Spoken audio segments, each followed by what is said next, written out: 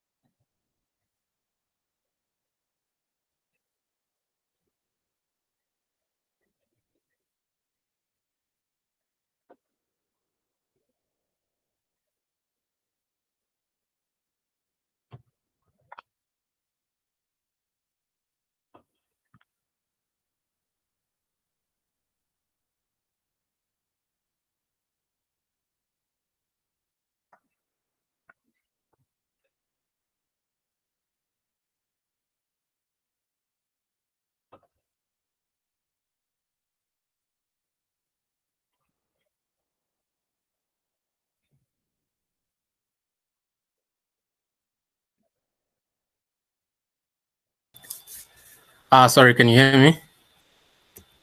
Yeah, loud and clear. All right, all right. Let's see. I think maybe we should give other people maybe a minute to join, because I see that 335 people registered, and at the moment we have 38 people in the chat, and others are streaming on our YouTube platforms. So let's just give them a minute, then we will start.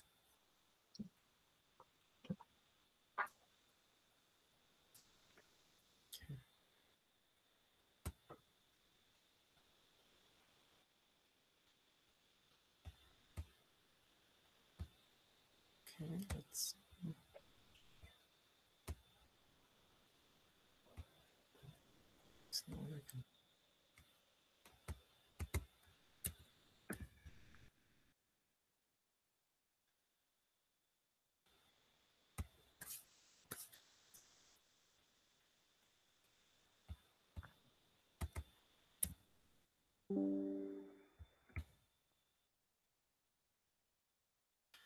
Yeah, I think we're ready to start. Please just confirm one more time if you're able to hear me. Loud and clear. Sure. All right, all right. Thank you so much once again to all of you who have joined us. My name is Enoch Soko, and I'm the founder of Enoch Soko Tutoring Services, as the name suggests. So I thank you so much for taking this time. Thank you so much for taking the time on a Saturday to speak to all students across South Africa. This goes to Albert and Yvonne. Thank you so much. And before we start, I would like to give the platform to the people who are joining us. Some are joining us from our YouTube stream, and others are here on the Google Meet. So just to get a feel of the demographics of the people who are part of this monumental event. So please just use the chat icon. For those who are in the Google Meet, it's at the bottom right of your device. Please comment in the chat which institution you are from. So yeah, let's just see where you guys are coming from. I myself am from UJ. I see that someone is from Free State. We have UJ. We have UNISA. We have Namibia. We have University of Free State. Another UJ student. Someone from Mill Park. Someone from an institution that I really can't even pronounce. So we welcome you. And for those who are joining us on our YouTube stream, please also just comment. We'll be able to read your comments. So let's see. We have UJ again. We have UP. We have Free State. Okay. We keep receiving responses. Okay. I see that Free State is dominating. Eunice again. All right. Thank you so much. You're all welcome to our first online event. As I said, my name is Enoch Soko, and I'll be your host and the facilitator for this event. I'm joined by two brilliant minds, Yvonne and Albert. These are qualified chartered accountants. So I welcome our two guests. Albert, thank you so much for taking the time on this Saturday. And also, Yvonne, thank you so much for taking this time. I know you have been quite busy during the week and now you're just enjoying your tea, but now, you also made the time to be part of this event. So I thank you so much. And to the people who are joining us live, I understand that, I myself being a student, I understand that, during the week we are tired and we just want to use this weekend to rest. But I thank each one of you, for taking this time to chat with these chartered accountants and, taking the opportunity to develop yourselves and reminding yourself, to reach your goal and taking this time to, get inspiration from other students who are joining us and, people who have walked the same journey that you guys are on. So thank you so much for taking the time. And yeah, as I said at the beginning, we have people from across South Africa, across South African universities, even those in high schools.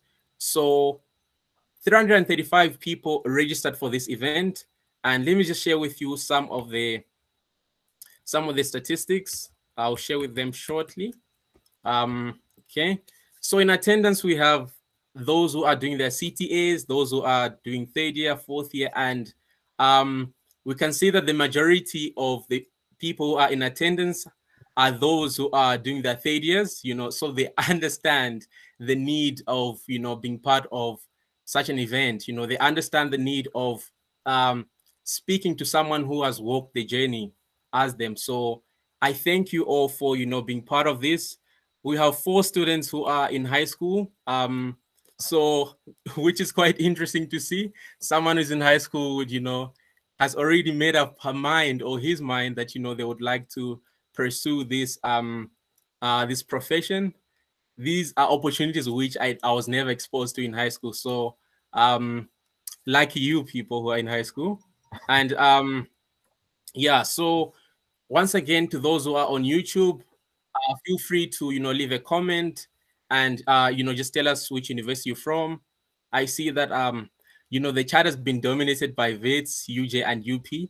So I'm assuming that these are the universities where students who are doing accounting, they don't like partying on weekends.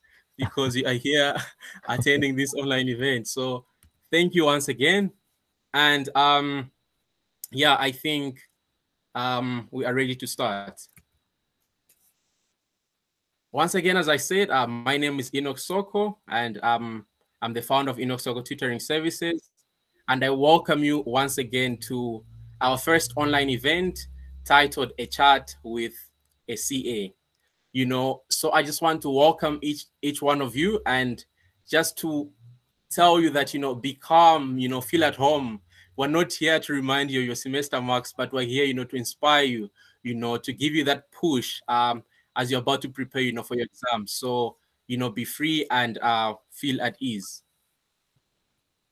Yvonne and Albert, thank you so much, for taking the time on this Saturday, again, as I said, to speak to students all across South Africa. Firstly, give us a little bit of background of yourself and what you do on a daily basis. Anyone can go can answer this. It can be Albert or Yvonne. You can go first. Okay. Okay. Thanks, Yvonne. Thanks so much for having me today. I'm really happy to spend my Saturday this way. Just a little bit about myself. I was, an average student in high school and didn't particularly like accounting. But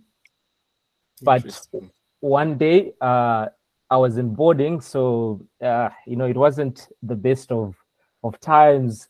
Not it was just a normal boarding school experience without any inspiration, and I was just getting average marks and getting by. But on one of the weekends, we had a lady from KPMG come in just to speak to us about the future and what possible career options there are after you finish high school and university. And she was a chartered accountant, and her story inspired me because she also came from an underprivileged background, and she explained that through following that career path, she was able to build a good life for herself and her family. So I saw a little bit of myself in her story. And from that day, I think subconsciously, I decided that this was the path that I wanted to pursue. So I had made the decision in high school around grade 10. So now it was time, to find out more about the profession and find out what it took to become a chartered accountant. So from then on, I engaged with my teachers about what was the best thing to study and where was a good institution to study in order to become a chartered accountant. Unfortunately, I had just good enough marks to make it to study accounting at Stellenbosch University. So I started my undergrad degree there in 2016, right after high school. And yeah, but when I got there, it was a shocking experience. I felt like I had the rug pulled out of my feet because my first year I didn't do very well, and accounting, financial accounting was my downfall because I didn't have a good foundation and I hadn't developed, love for it, because I feel like you need to really love what you're doing to be successful. So I wasn't giving it my best, and yeah, I ended up failing my first year. So the 3-year degree took me 4 years, and fortunately, I managed to complete the degree in 2019. But after that, I needed to do my honors if I wanted to become a chartered accountant. But as most of the third year and the CTA students, or even second year students here know, universities need you to get specific marks in order to qualify for the honors program. So I didn't get good enough marks to make the honors program at Stellenbosch. So I needed to see what other options were available for me. And what turned out to be a very good thing for me was that I could start my articles immediately after getting my degree. So I thought that was a brilliant thing. So I started doing my training contract in 2020 and registered to do my CTA part-time. I was happy. I was so happy. I was so excited. I had been dreaming to get articles, and there I was finally doing my articles. And I managed to register with Millpark, and everything seemed to work out perfectly. But in 2020, things weren't smooth. COVID came in, and I struggled to balance work and studies, and with poor studying technique and with a poor attitude, my studies, ended up taking a back foot, and the results weren't good, and I failed my CTA. So, I reflected at the end of my CTA year, and fortunately, I had the chance to do my CTA again in 2021, and using all the lessons I had learned from my undergrad and my first attempt of CTA, I managed to turn things around and fortunately passed my CTA in 2021. Then I went on to write my board exams in 2022 and finished my articles in January of this year and qualified as a chartered accountant. And fortunately, things worked out. I got a job in the UK where I now work as an assistant audit manager. And yeah, that's a very long story, but Wow. that's the path which I took to get here. So that's a bit of background on myself. And day to day, I work as an auditor. So the auditing module at school, that's essentially my life. I audit financial statements, and yeah, I work within teams, and yeah, that's my daily life. Yeah, thanks so much. Yeah. Wow, that was quite a mouthful, but thank you so much, Albert. And your story is inspiring to many. Being an average student to now, becoming a CA. Some of these challenges that you went through. All of us are going through them. You know, struggling, to jump from high school to university and like, facing those kind of challenges. It just shows the amount of resilience that you have, and you know in the chat people are saying congratulations and well done on your achievement. So everyone is proud of you, and they're inspired just to hear from you. And you also did mention that you had an opportunity to speak to someone who was already qualified when you're in high school, and they did speak about coming from a poor background, and the profession, um through the profession being able to provide for themselves. So I won't ask much, but hopefully the money is worth it. We'll unpack this throughout the time. But yeah, just a reminder to those who are joining us from YouTube and those who here on Teams, please leave your questions in the chat. Then I'll pose them to our speaker at the end. At the end of the session. So thank you so much once again for joining us. And as I said, we're joined by two chartered accountants. Albert has shared with us a bit of his story. Now let's hear from Yvonne. Yvonne, thank you. Hi everyone, it's great to be here and meet you. Some of you are familiar, so I see some very familiar names. It's great to see you here again. So I wanted to be a chartered accountant from the age of 7. My grade 2 teacher, for some reason, she must have seen something similar in my personality to her niece, and her niece was a chartered accountant, and she was like, I think you'd make a great chartered accountant. And I went home and told my mom, I'm going to be a chartered accountant. I had no idea what it was. I had no idea.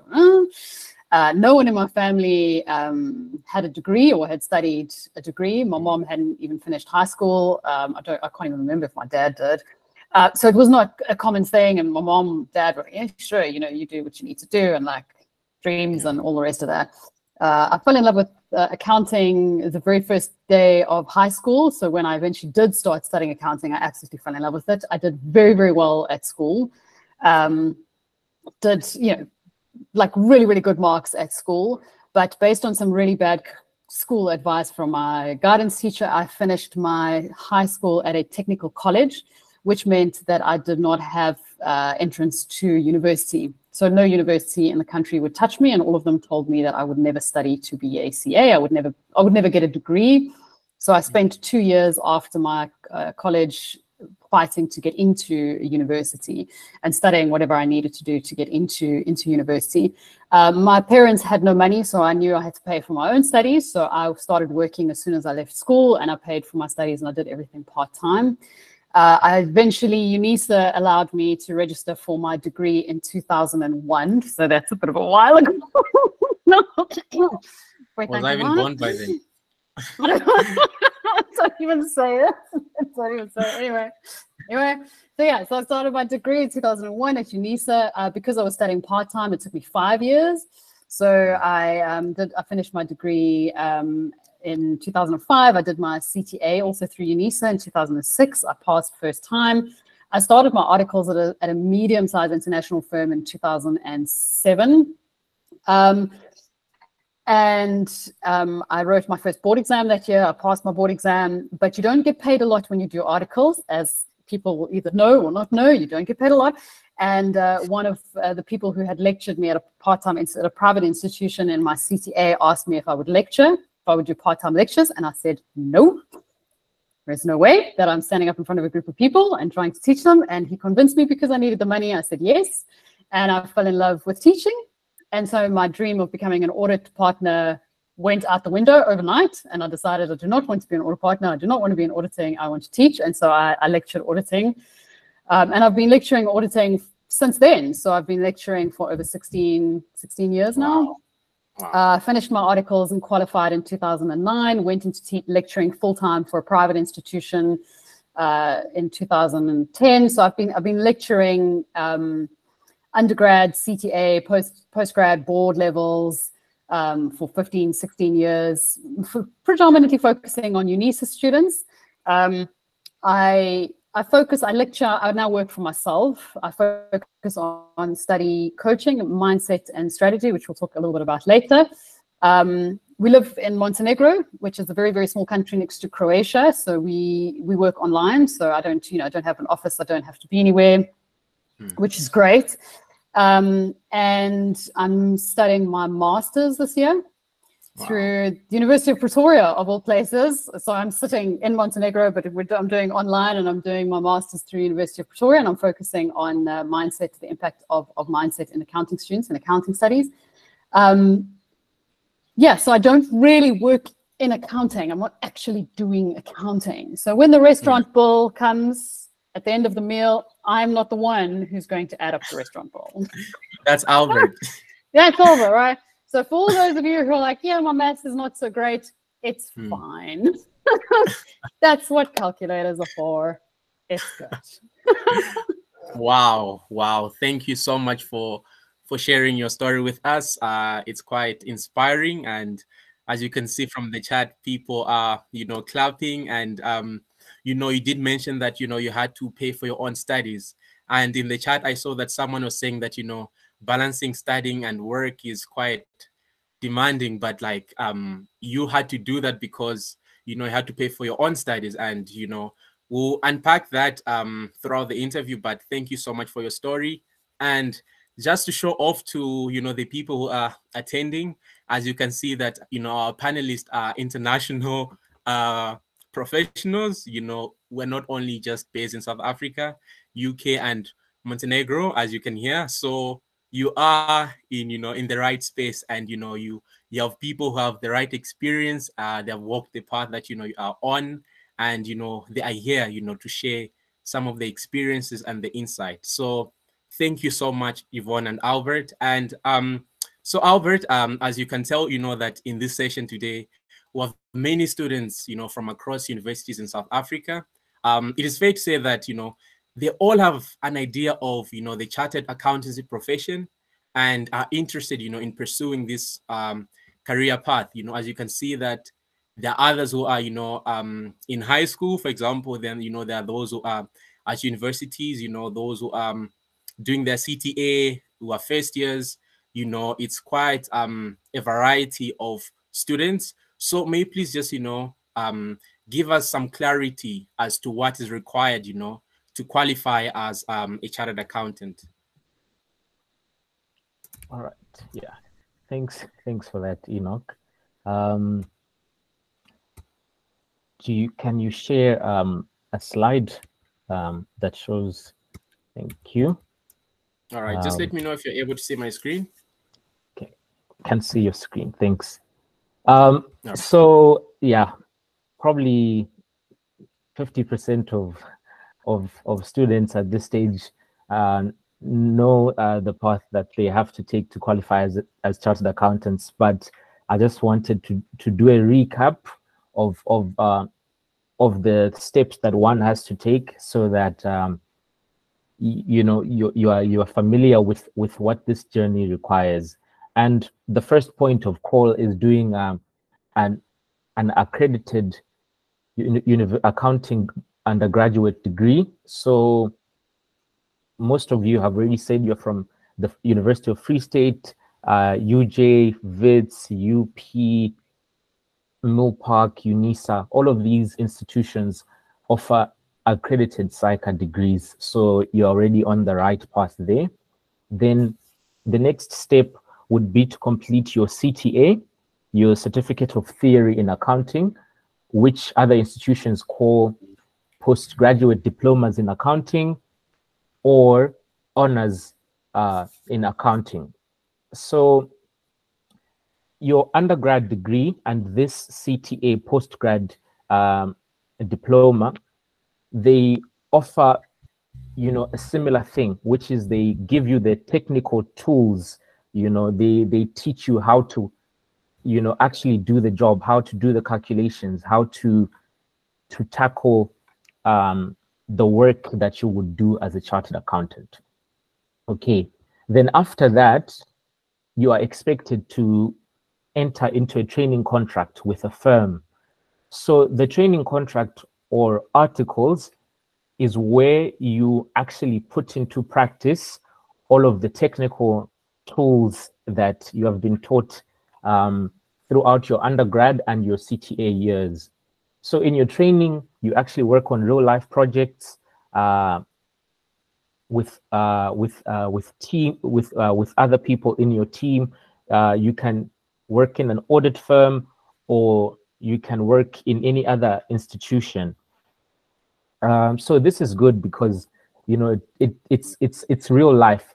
It prepares you for the actual work that you will do once you qualify. So I know as students we have anxiety that we how am I going to remember such a large volume of work, because the work that we do from an academic point of view is quite broad and technical, but the training contract gives you an opportunity to fully explore the real world, and you have guidance there, and every year you learn more things and you take on more projects. So it's a really good stepping stone. It molds you into being a professional. So that's the training contract. So yeah, we'll speak more about how to get a training contract and what that entails. Then during your articles, during your 3 years of articles, you are expected to complete 2 board exams. which are the initial test of competence, ITC, and the assessment of professional competence. So the initial test of competence, your ITC, is done at the beginning of your training contract. So this tests your technical skills. It tests the work that you have done in your undergrad degree and your CTA years. So this is really similar to, you know, the normal exams that you would write in your CTA. Then the assessment of professional competence, this tests this tests the experience that you have gained in your training contract, whether you're able to communicate in a professional manner, whether you have, you know, you are able to make ethical decisions in a given scenario. So all of these things are skills that you would have developed during your training contract. So that's the final step when you are qualifying as a chartered accountant. Then after that, yay, finally, you can register as a CASA with SICA. So Finally. it does seem like it's it's a lot, but that is the overview of the process. Yvonne, please just let me know if I've missed out on any important detail on this on this journey. I think if one of the things that I see come up, if you just want to clarify the difference between doing this full time as a sort of ideal, or what this would look like if you wanted to start your articles during your degree or before your CTA, because that looks a little different. Okay, so this is sort of like the various, this is one of the paths that you can take to becoming a chartered accountant. But if, for example, you are out of high school and you have already such a strong conviction that you want to become a chartered accountant, and straight from grade 12 you're like, I want to pursue this journey. So there are a number of training firms in the country that offer articles straight from matric. So you can start doing your article straight from matric, and you can do your CTA. So you can do your undergrad degree while you do your training. So you would obviously need to do your training, your articles part-time. Sorry, you would need to do your undergrad degree part-time. You would then, after that, you would do your CTA part-time, and you would write your board exams. Then you would qualify as a chartered accountant. So you can you don't have to completely finish your CTA before starting your training contract. You can start your training contract after completing matric or after completing your undergrad degree. So those are the variations. But if you need further guidance on that, I think it's best to speak to your lecturers, or to send someone who's already qualified, an email or a LinkedIn message, or myself, or maybe Yvonne as well, if she would have the capacity to answer your LinkedIn message or email. But it is very flexible to accommodate your situation, because not everyone is able to get funding to study their undergrad degree immediately after matric. Maybe it's best for, in your situation, to start earning money and to pay for your own studies while gaining experience. So the path to qualifying is flexible, and it's realistic. Yes. Wow. First of all, thank you so much for outlining the journey to becoming a CASA. Although it looks like it's quite a long journey, but I mean, everything seems impossible until it's done. So you are the testament to overcoming our fears and finally qualifying as as chartered accountants. So thank you so much for that, Albert. And Yvonne, as you have noticed that, the journey to becoming a chartered accountant requires a student to, to spend countless hours studying. And as a study coach yourself, what are some of the most important characteristics that make successful students in their undergraduate studies? And secondly, what additional skills does a student need to develop, to be successful in their postgraduate studies, especially those who are, doing CTAs? I've received so many comments relating to CTA showing flame. Yeah, I see that. Yeah, a very good question, and I think we need to. I'm gonna shift this around. We need to swap that around. So what we normally do is we say, okay, tell me what I need to do in undergrad, and then tell me what I need to do in CTA, and then tell me what I need to do in ITC. But let's flip that around, because we need to ask ourselves, what are you working towards? And you need to work backwards, right? So what most people don't really understand is that your final board exam, APC, that is like the final culmination of all the skills. And that is CICA, the chartered accountant profession, that is their last gateway. Like that is their last gate to say you are now professional, right? So that means that everything else you do, your ITC, your CTA or PGDA, your undergrad, everything is working towards that. So everything you do is building on top of that. So it makes a lot more sense to go, what am I going to be expected to do here? And then what does that mean for ITC? What does it mean for CTA? What does it mean for undergrad? What does it mean for like first year, etc.? And so I'm going to start this way, because if you're an undergrad now, you need to know what's coming, because yes, obviously you want to pass your degree, but you're going to suffer in CTA if you're not preparing yourself now. So I'm going to go backwards. Okay? And I think it's really important for you guys to do that, because so many students I know, they're like, I'm focusing on what I'm doing now, but without understanding where you're going, you don't understand why exams change, you don't understand why questions change, you don't understand why you're struggling. And a lot of it is because you're not realizing where they're taking you. So your APC is what they call a competency-based exam, which is, there's no right or wrong, as in, 10 marks out of 20, you pass. There's no mark sheet. It's the competency exam, which literally means they look at your answer and go, do you know what you're doing or not? Your whole answer, so you can have this big trial balance, or this big discussion or this big question, and they're not going to give you 1 mark for each point. They're literally going to look at this and go, does this guy know what he's doing or not? That's it. End of. Now that is scary. Like, you need to think about that, but that is very scary. Okay, that is very difficult. So at that level, you're not playing a game anymore. It's not like a mark game. You have to do the job properly, right? That's it. End of story. No half, not a half pass, whatever.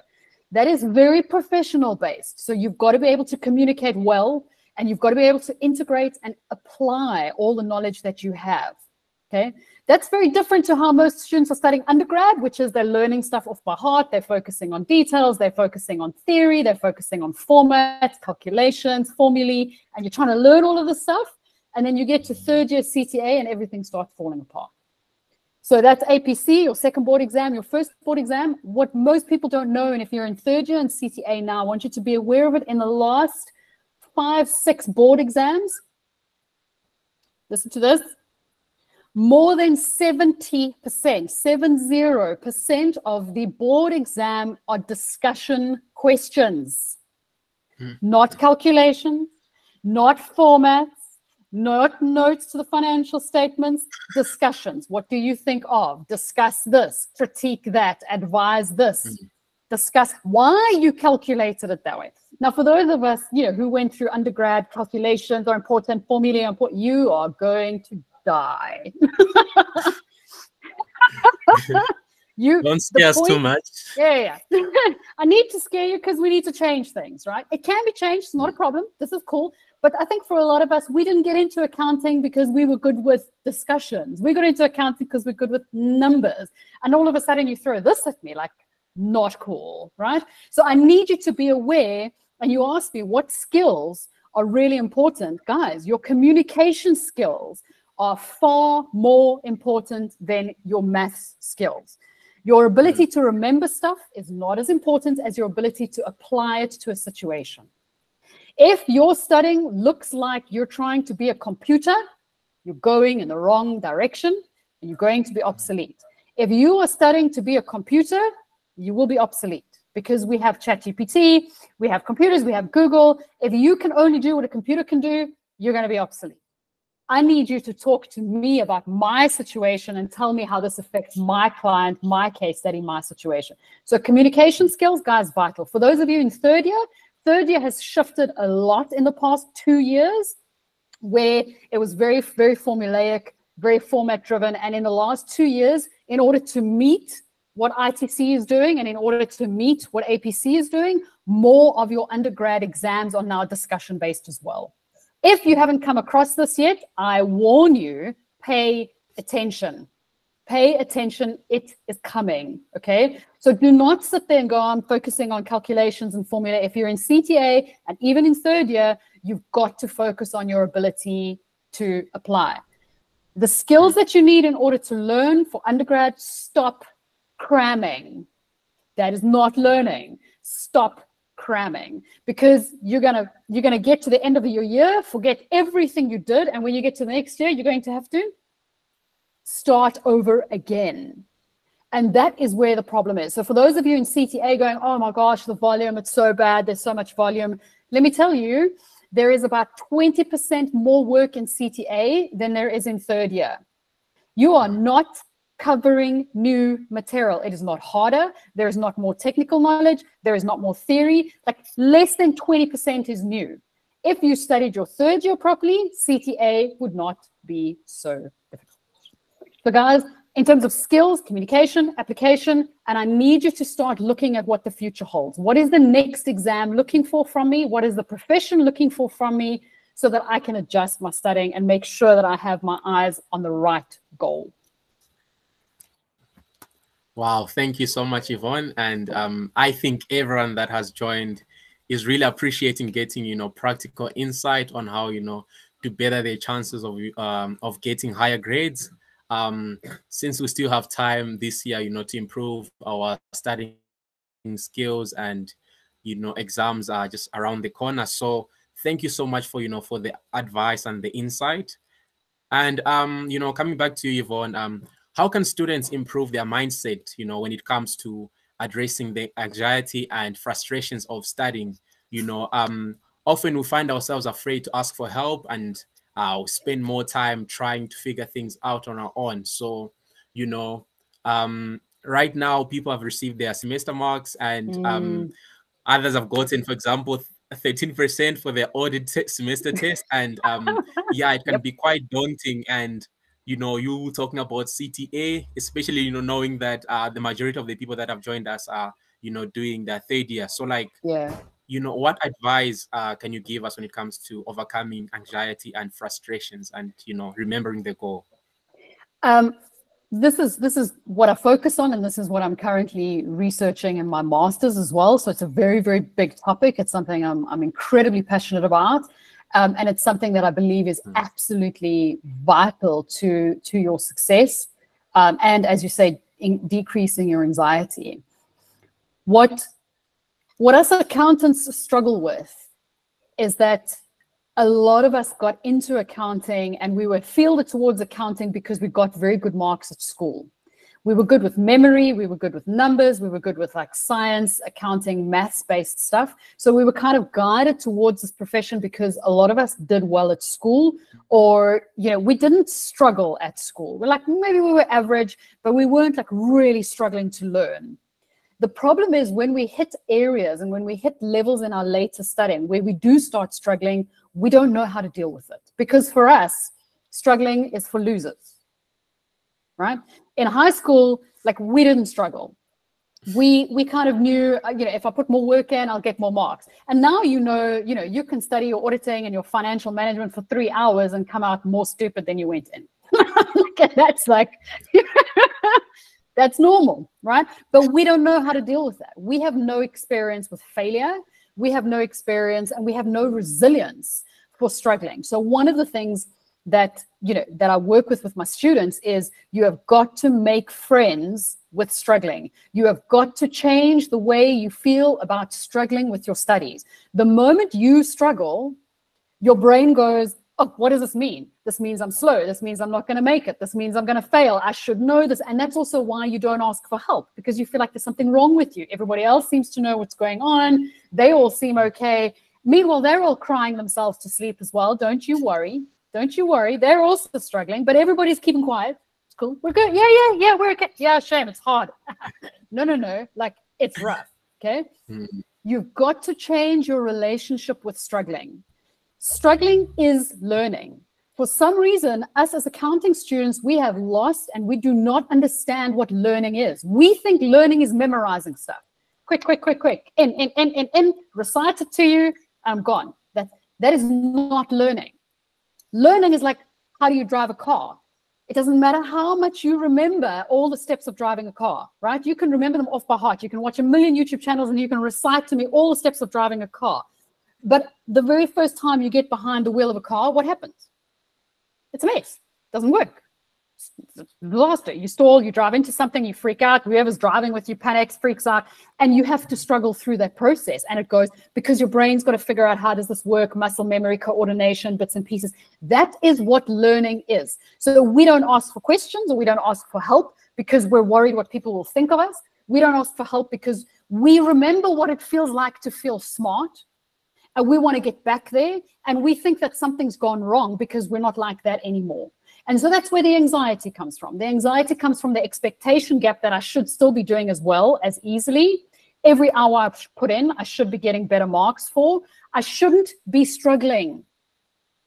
Guys, struggling is learning. If you're not struggling, you're not learning. Sorry, we're not okay with that. We are not okay with that. So you have to make friends with discomfort. You've got to make friends with struggling. You've got to make friends with failing questions, with failing stuff. Fail questions while you're studying so that you don't fail the exam. It's a choice. Too many students I know will spend the entire semester theory studying, and they will start their first question a week before the exam. And then they don't know why they failed. They didn't have time to practice. They didn't have time to work because, like, I haven't finished my theory yet. I don't feel smart enough yet. And so we back off. So in terms of your mindset, the biggest thing, it's called a growth mindset, difference between a fixed and a growth mindset based on Professor Carol Dweck's work. Massive topic, massively researched. The difference between wanting to stay somewhere that you're safe. Safe means I don't risk looking stupid. I'm not going to fail. I'm not going to get this wrong. I'm not going to make mistakes. So we stay safe. We keep redoing questions at levels that we already know. We like to build confidence by doing questions that we can do.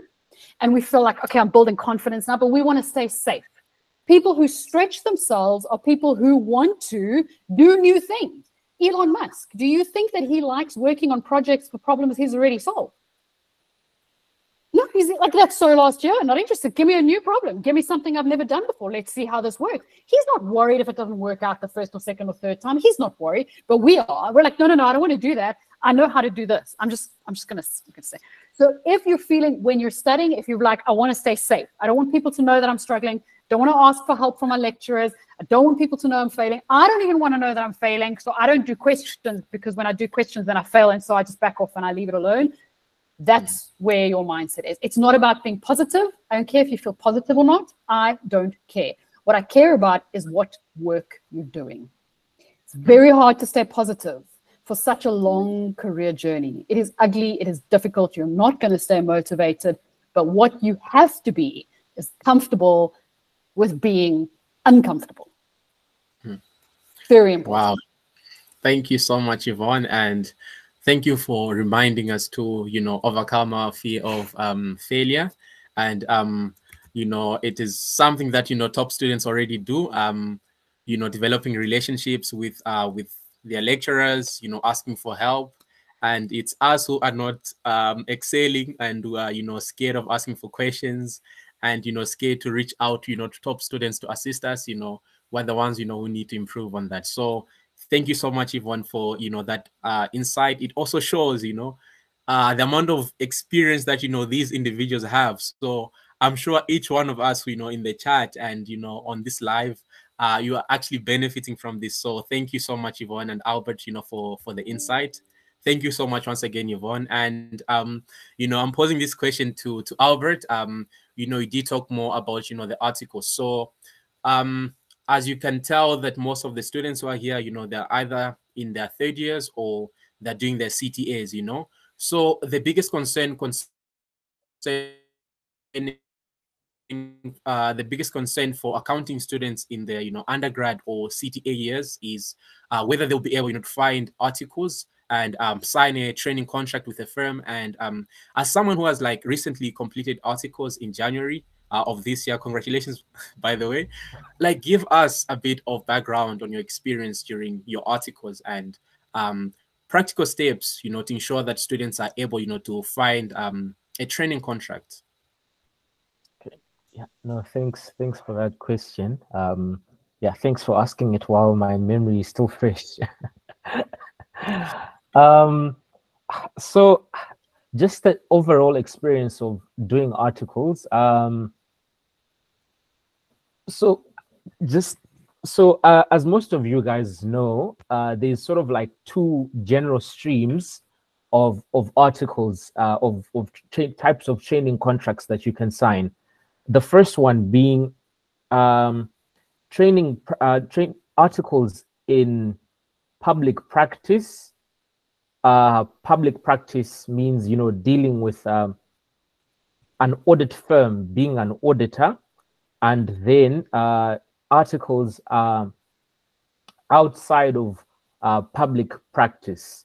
So the acronyms for that are doing POP articles, or okay, let's forget the acronyms. I can't actually remember the other acronyms. But private practice, sorry, in public practice or out of public practice. So a good example of doing articles in public practice would be to work for Deloitte, and you're auditing other companies that are listed on the JSE, and you're auditing financial statements produced by that company, to give assurance that they are free from material misstatements. And then doing a training contract outside of public practice would be for those students who really enjoy, let's say, management accounting, for example. If you enjoy calculating your net present value, and you make management decision making, you can find articles at other companies, but the biggest players in this space are normally the banks. So when you go there, you will not be doing auditing every single day, but you might help the company with other types of decisions that they have to make, whether to make a decision on giving a customer credit, checking whether that customer, their risk profile has increased or decreased, whether to take on new lenders. So that sort of financial, if you enjoy management accounting, that might be a route that you would want to consider. So those are the sort of two distinctions, and majority of people do audit articles, so training in public practice. So I was one of those people, and I did my training at a very small firm called Nolan's in Johannesburg, where I was one of the 12 trainees that started there in 2020. So yeah, this is much smaller than your other firms like your Grant Thornton, your Deloitte, your PwC, where you would have 200 to 400 other colleagues starting with you. So it was a much smaller environment, and I got to know everyone very quickly before lockdown started in March of 2020. So that was a good experience. I went to one client, and then lockdown happened, and I started to work remotely, just like everyone else. So overall, doing audit articles, you are allocated to a team of, let's say, 5 to 12 people, and you've got, you know, these set of financial statements that you have to give assurance on, you know, just like, you know, you need to give an audit opinion at the end of the day. That's what the client has called you there to do. So, you know, the audit manager would come there and split up the work. You know, you're a junior, you're a senior, you know, based on your experience levels, and you guys would work together, and you can ask for help. And after that client is finished, after the audit opinion is given, you move on to the next client. So as the first thing that I thought was very beneficial for me was that this allowed me to see different industries. This allowed me to see different types of companies. I remember I went from auditing a company that makes and repairs trains, you know, locomotives. I would have never dreamt of you know, seeing those things up close. You know, I've been in the Gautrain, but I've just never thought about how that type of business works. So this was amazing, because I was like, oh my God, like it was a new world completely, seeing that, you know, what type of locomotive they are and how they're repaired, and just how the whole industry works, from bringing in the locomotives into the country, into getting them ready for use, into them running and them making money from it. And, you know, that whole chain, you get to see the whole business. And so I thought that was incredible, because there are some industries which you would have never gotten exposure to that you get to see. And also, when you see these different clients, you get exposure to like the different types of accounting softwares that are available on the market. In my undergrad degree, we had a project, and we were working on Pastel, and I thought, okay, this is, you know, this is very nice. But when I got to start doing articles, I realized that there are way more, you know, accounting softwares. There's Zero, Pastel, SAP, and you know, the list is endless. So just learning about, you know, the different types of accounting softwares there are is also very fun. And, you know, how they process information, from capturing to processing, and then, you know, to producing output in the form of financial statements. So, you know, that's very valuable, as you will see.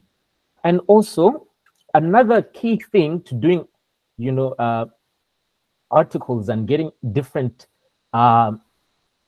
getting exposure to different clients and environments is that while doing my training, I didn't necessarily, before starting my training, I didn't necessarily know, you know, what kind of chartered accountant I wanted to be. You know, as a chartered accountant, you're very good in auditing, you're good in management accounting, you're good in tax, you're good in financial reporting, you're good in a variety of things. You have, you know, you have knowledge that is very broad. So when you apply this knowledge on different clients, it gives you a real feel of what it is. When you're doing a tax project, if you have been allocated to work on a tax project, you can, you know, have a feel. Do I really enjoy doing tax? You know, then when you are there doing consolidations for a client, you can, do I enjoy doing group reporting, for example? So it gives you a real feel of what kind of work you want to do after you qualify as a chartered accountant. So the exposure is really valuable because it points you in the right direction. And another thing, you deal with different types of clients. Some clients are very busy, you know, they want to run their business, and when you're coming to request information, they see it as you're wasting their time, or, you know, they could be doing something more important. So that, you know, is a good humbling experience, because you need it allows you to learn how to work with people who might have differing priorities, how to, you know, negotiate, how to improve your communication and people skills. Because if you just send an email and, you know, you've got, give me 200 invoices, and the client will look at your email and be like, okay, I'll attend to this. Let me just make the sale, you know. So you might, you know, follow up, see, you know, you might, you question yourself, what's the best way for me to connect with this client? Maybe it's better for me to go into the office and just say, hi, David, I just need 200 invoices. I know you're very busy. Can you just show me where you file these invoices and I can get them myself? You know, or if they are on your system, can you kindly give me access to your system and I'll get them? So you learn how to best deal with people in a professional manner, which is a very, you know, important skill to have, because that kind of skill translates outside of work even.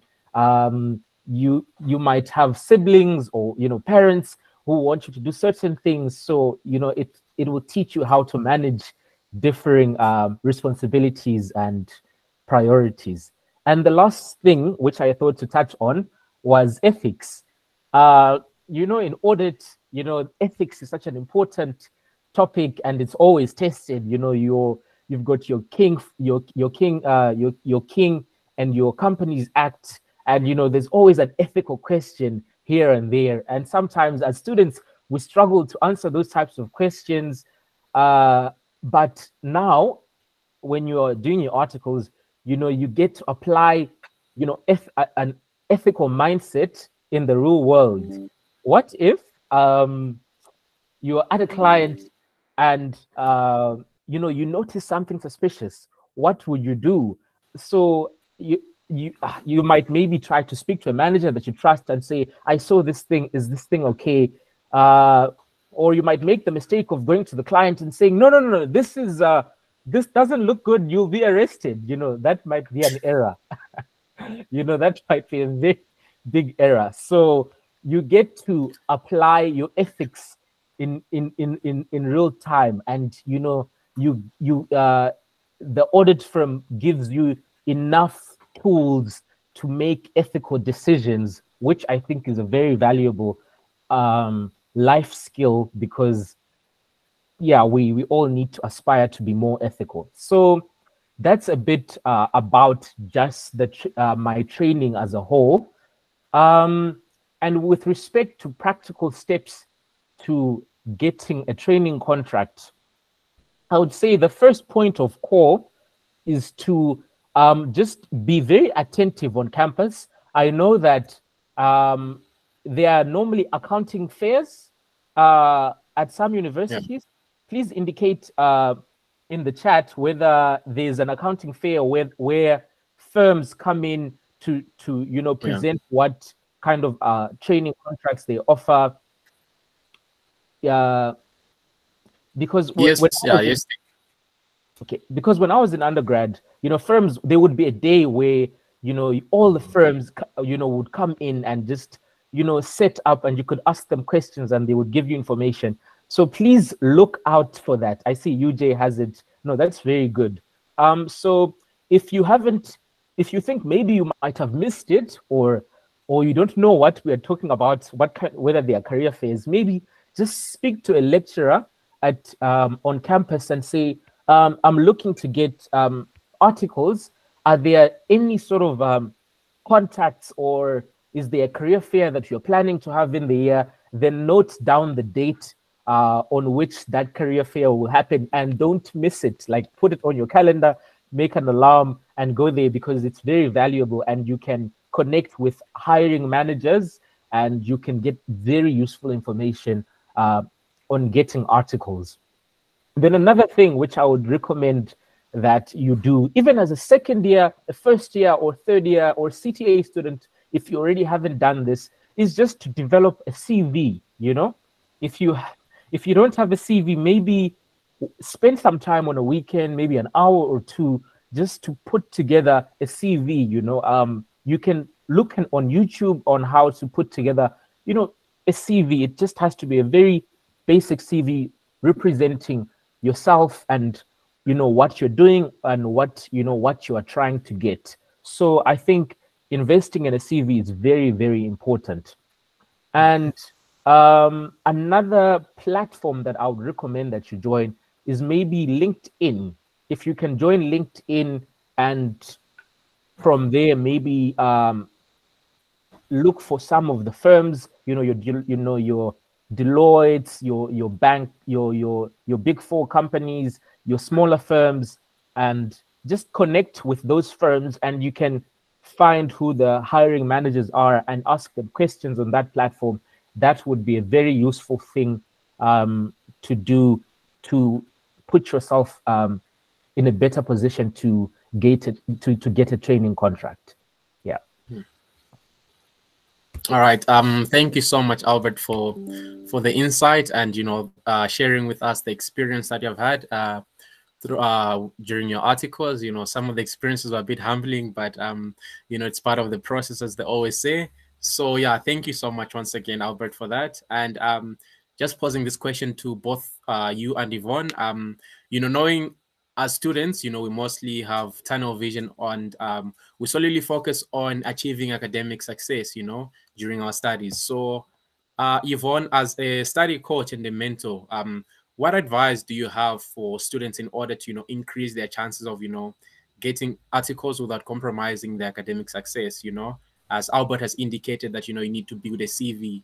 Like what are some of the things that you can do to improve your CV?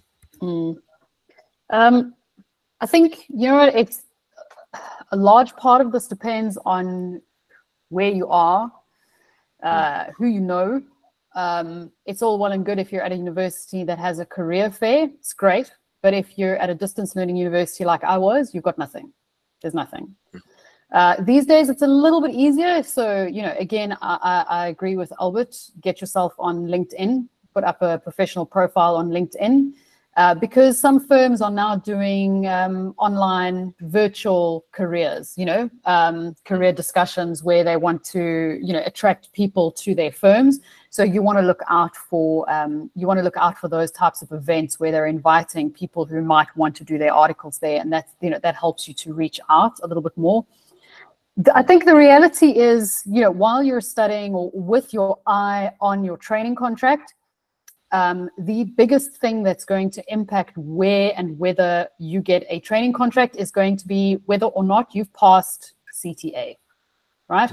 You can be the most amazing, most talented, most skilled, most professional, most amazing student on earth, but if you do not have CTA, they will not hire you, okay? The reason for this is because training firms know that the CTA pass rate is very low. Is very low. So if they hire you without CTA, there is a very high risk that you will never pass CTA. And so they waste their money on you because you will never be able to write your board exams and you will never be able to actually qualify as a CA. So firms that take on students who do not have CTA, who take on trainees who do not have CTA, they take a very big risk. They also take on a very big cost because you are always wanting study leave. And that is expensive. Okay. So in a way, I would almost say, it's not about, when you're studying, focus on getting CTA.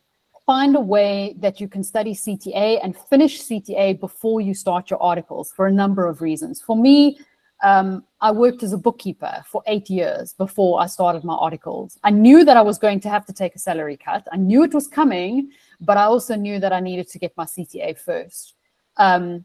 It's a very, very difficult thing to study part-time, especially CTA. It is very, very difficult, especially if you've never done it before.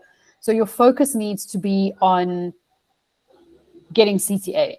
I would recommend if you're not in a position where you have a lot of contacts, again, I agree, get yourself a LinkedIn profile. And the best skill you can have is the skill of being rejected, which means you put your CV together and you just find, you're Googling audit firms in my area, training firms in my area, and you're Googling them and you're finding them on LinkedIn and you're sending the HR people your CV and go, are you looking for training clerks?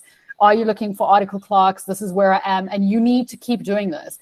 You will be rejected a lot, but it's not, I see so many students asking, it's like you guys are looking for a list of firms that are hiring, as though there's some kind of list somewhere that you can just click on and go, oh, I'm going to take you. This doesn't exist, okay? It does not exist. You're going to have to reach out. So in terms of your skills of finding a training contract or finding one, unless you've passed your CTA, it is a lot more difficult. And even if you have, the Big Four don't necessarily, it's not that the Big Four will always take you, depending on where you come from, depending on their quotas that they have, depending on the size of the town that you're in, all of that will impact that. So you need to spend quite a lot of time reaching out and finding out and asking. And as accounting students, we're generally not so good with that. We like the information to come to us. we don't want to reach out and ask because we're worried what people will think.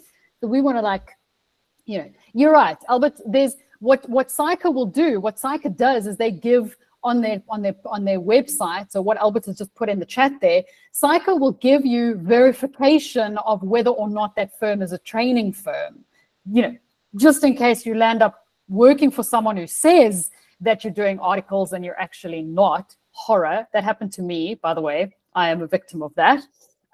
So you can look on SAICA and say, here's all the training firms in my town. I'm just going to email everyone. But then you have to be okay with rejection. Lots of ice cream, lots of chocolates, lots of crying, but you've got to be okay with rejection. Thank you so much, Yvonne, for that. And yeah, I see that Albert posted, I think it's a link in the chat.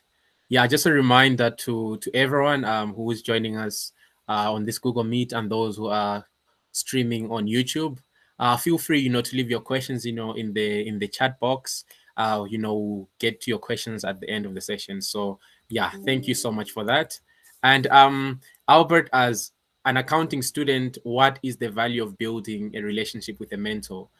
Is it something that you'd recommend for us students who are still, in university?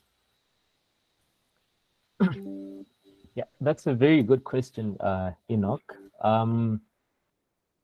So I see that, having completed the journey and just reflecting on my own feelings and where my mind was in my undergrad, in my CTA, up to this point, I felt like, it's, when you are in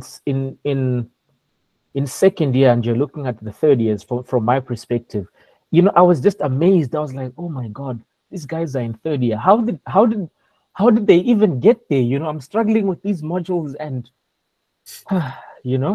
and when I was in my third year, the guys who were doing their CTA were like gods.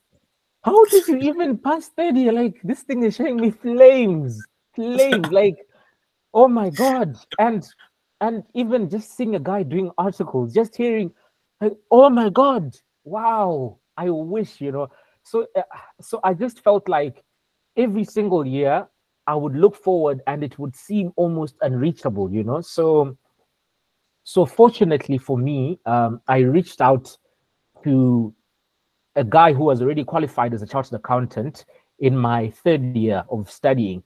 And I remember we had a chat and he just gave me some advice. He explained to me his story and he gave me motivation. And, once a year at least, he would check up on me to see how I'm doing. And so I felt like I took so much energy from him, and it was just very nice to see, to have that encouragement and to see that it was possible. So from an undergraduate perspective, I would definitely recommend that you have a mentor. I know it's very daunting to reach out to someone who's maybe in their third year because, you're like, I hardly have time. How would someone else have time just to speak to me briefly? But if you can maybe approach your lecturers and just bring about this idea that you're looking for a mentor, your lecturer themselves might not maybe, they might agree to say, okay, it's okay, I'll be your mentor, or they might refer you to someone. Most likely that would be the case, someone in practice or someone who they know, a friend of theirs that might be a chartered accountant or might not be a chartered accountant. And, that person might spend a few minutes or, WhatsApp you or just give you some motivation or some tips here and there. I mean, you're not going to them to say, this is the homework or this is the test I'm writing next week, and I would like you to help me. that most likely won't work from a mentorship perspective. But it might be things like, they might come to you and just give you, a very hard, talk. They might be a mirror, something that you need. Like, okay, so after class, what do you do? Then, you might actually start to question yourself. Yeah, after class, I take a nap, then the nap turns into, it might be a sounding board, and they might be like, okay, maybe after school, don't do this, try to do this, or try to approach your lecturers like this, or just, advise you on other aspects of your life that you might be struggling with. Like, for example, if you're studying from home and your internet is not working well, just other things outside of academics that they might be able to guide you with. So having a mentor would be very useful. So in my CTA year, I reached out to a random guy on LinkedIn. I just typed a message and said, hello, his name is Munya. I'm still in touch with him. Hello, Munya, how are you doing? I've seen from your profile that you qualified as a chartered accountant. Congratulations on that. I'm a CTA student, and I was just wondering whether you could give me 2 minutes to chat to me, to be my mentor. And I was shocked. The response was positive. So don't be afraid to reach out to people on LinkedIn, or just to ask your lecturers to point you in the right direction. Because as it is, you'll find that most chartered accountants are very welcoming, and they are happy to give you a 30 minutes to guide you, because they most likely, 90% face the same issues that you faced. So don't be afraid to do that. And even now that I'm a qualified chartered accountant, I've signed up to get a mentor, someone who qualified before me, someone who can guide me navigate the first few years of becoming a chartered accountant. So it's very useful to have a mentor, someone who has walked the path that you are walking, someone who's ahead of you. It might not be the best thing to have a mentor who's on your level, because they might not have time, or they might not guide you appropriately. So I would say reach out to your lecturers and reach out to other qualified people on LinkedIn. Just send them a very polite message, asking them just to give you some guidance or some advice. You will be surprised that most of them will respond positively. So I would definitely recommend it 100%. Yeah. All right. Thank you, Albert, for that. Yeah, I thank God that I have a mentor. You are my mentor, so yeah, thank you. I would also recommend people getting mentors, not Albert because he is my mentor, but like, yeah, someone else.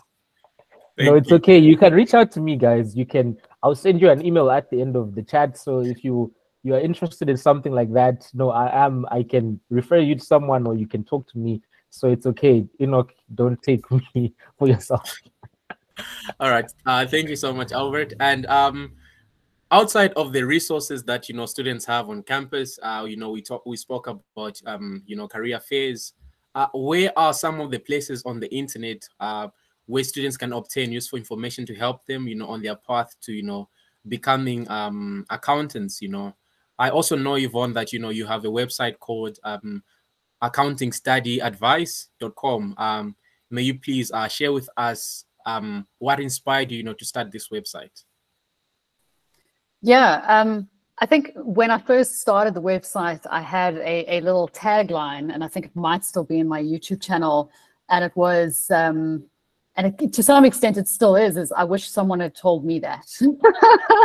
And that is why I started it. So that website, I started in 2013. So this year it is 10 years old. So I've been at it for quite a while. I have the website. I also have a YouTube channel. So there's a lot of information on there as well. It's an incredibly valuable resource because, one, it's free. We like free. Free is good. There's a lot of information on there, but I spend quite a lot of time trying to connect students with people and conversations that they probably wouldn't have. And certainly, conversations I wouldn't have had as a student. So some of my, so you'll find I have a section on my blog called Interviews with Role Models, and I contact various professionals who I feel will add value to students, and I interview them. I do video interviews with them, and I put them up on my YouTube channels and my website.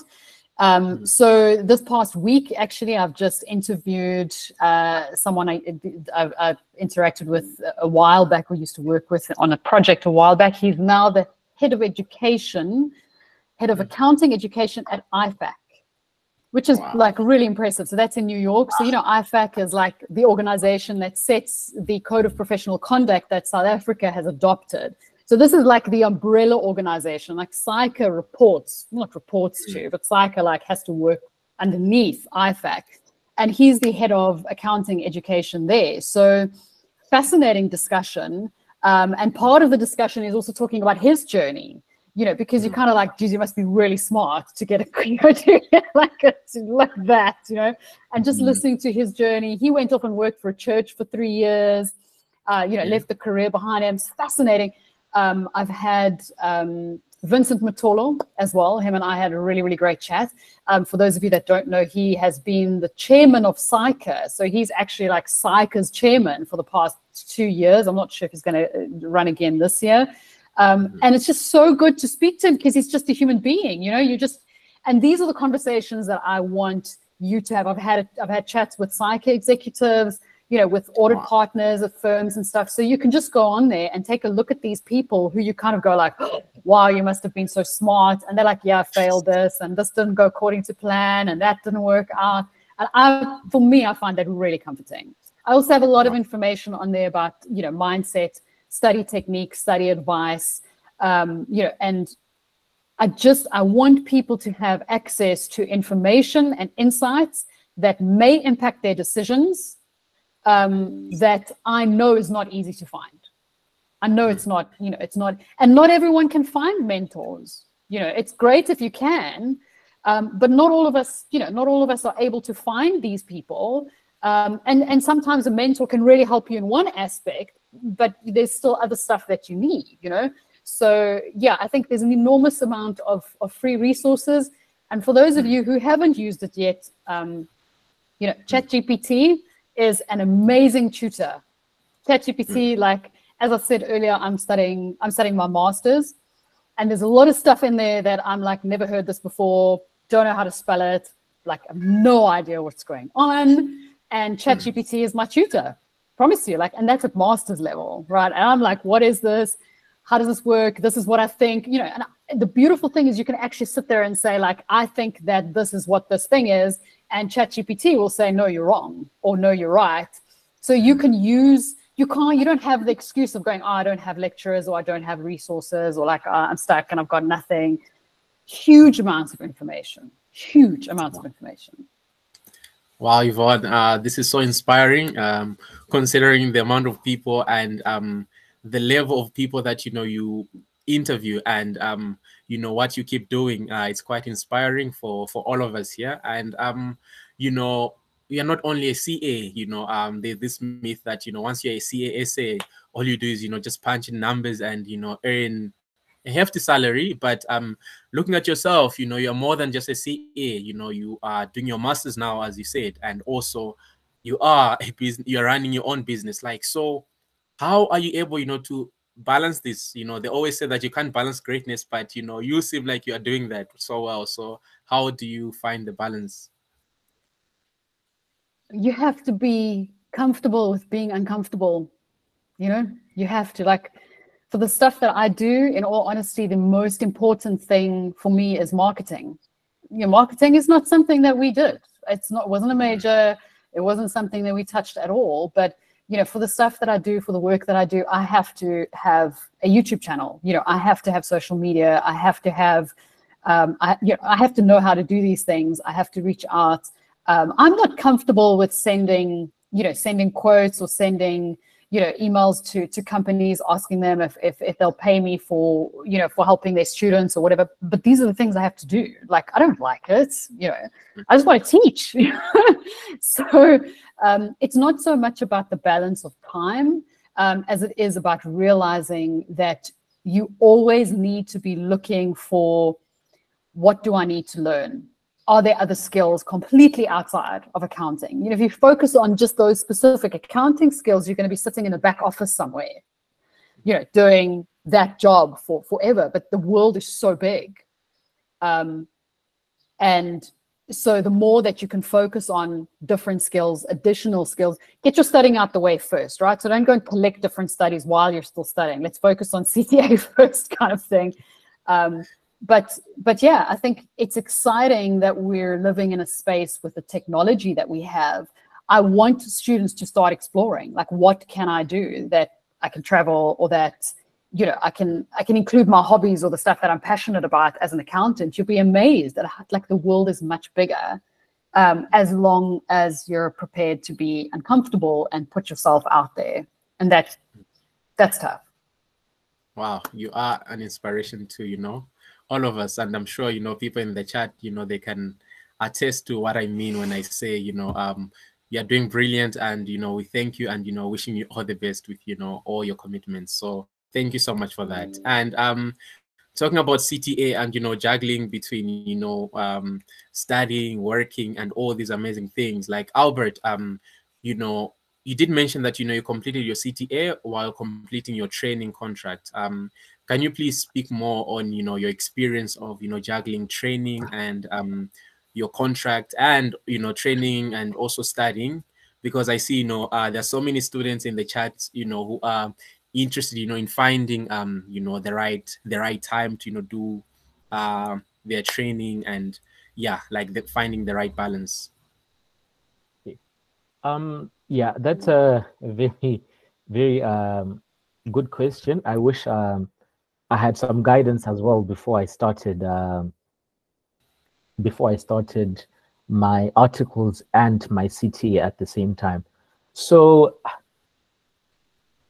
for doing articles, for me, that was the first type of work I had ever done in my life.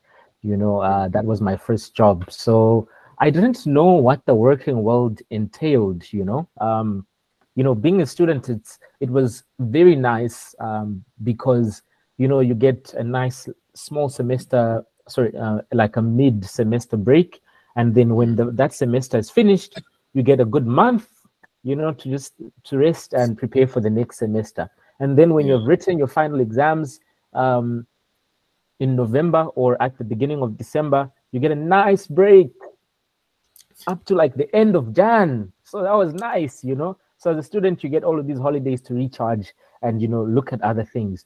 But when you're working, you're on the clock every day, non-stop. And, and you have to apply for leave, and leave is not a lot. So, that was one of the shockers. So I was like, so I'm essentially working full time here, and I'm also studying full time. The time is very limited. So that was one of the challenges, just managing my energy on a daily basis to ensure that I give enough energy to my work and I give enough energy to my studies. So that was one of the challenges, because I remember at the beginning, I was so excited about doing my articles. I was very happy. I have these other trainees that I'm with. I love my managers. I love the fact that I'm finally here, and I would spend a lot of energy, and I would even work a little bit after hours because I wanted to be a perfect employee. So I found that when it was time to hit the books, it wasn't looking good. I would watch one, one tutorial, and by the time I'm supposed to actually get to doing the question, I'm tired, and I would conveniently tell myself a story that, tomorrow tomorrow is a perfect day where I'll have enough energy to do these questions. I promise. Like, let me just look at the slides and summarize this, make nice notes. I had plenty of highlighters there. So I was doing the easy stuff. So I just didn't manage my time properly and to have enough energy to focus on my studies. So that sort of you know, and before I knew it, I was writing a final CTA exam, and you know, the whole year is done, and obviously that the outcome wasn't good because I wasn't adequately prepared. So what did I change in my second attempt of CTA? As Yvonne has mentioned, you know, I learned to be a little bit more realistic with myself, to become more comfortable with being uncomfortable. So I focused more on doing questions and spent less time, you know, looking at videos or slides. I would spend 90% of my time doing the questions that were available. And I think this was very good because I was essentially preparing for the actual battle every day. So when the actual battle came, I was already, you know, I had already seen all the tricks. I had already seen Yeah. what challenges, what curveballs could carve my way. So, and another thing with respect to time management, I saw that, you know, I didn't have a car during my articles, so I would need to take a taxi, you know, from Johannesburg. So I was working in Sandton, but living in Auckland Park. So I would need to take a taxi, you know, go to, you know, MTN taxi rank or Bree, and you know, taxis take time. You have to wait, and by the time I get home, I would be very tired because you know, because of just the journey getting from the office to my place. So I realized that the best thing for me was to work on my studies before going to work. So I would wake up early, do a good 2 to 3 hours of studying, then get to work. So by the time it's 7 o'clock or 8 o'clock, I'm at work, my studying for the day is done. So there was no guilt. I just felt so good. And even if I was late, even if, you know, the project at work was challenging, you know, I had a clear conscience that I had, you know, like it was the best feeling knowing that, you know, you're studying for the day is done before the day even begins. So I feel like as a student, you have to experiment and see what works for best for you in your situation. You'll find that some firms maybe have specific programs where they say you can work half days. Maybe you can start working at like 10 a.m. or you can knock off early at 1 p.m. So there are different structures and support that firms offer to students. So once you start your training, see what the landscape looks like and see how you can develop a strategy to become successful in your studies. And also, if there are other trainees in the firm who have recently completed their studies part-time, you can chat to them and to see what worked for them and just to see how they structured their studies and try it out for yourself to see if that works for you. Yeah. Thank you so much, Albert, for that, and we really appreciate, you know, the insight.